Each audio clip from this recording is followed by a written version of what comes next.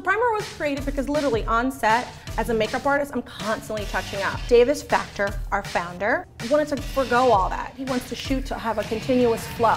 So basically the concept for primer came from a need to stop all the touch-ups so that makeup will look fresher and more flawless. So nobody has the same skin. We make several primers to fill different needs. Exactly, it's specific. Exactly, because people are different. We're all exactly. different. We're all unique. Maybe your skin's a little sensitive. Your skin could be dehydrated.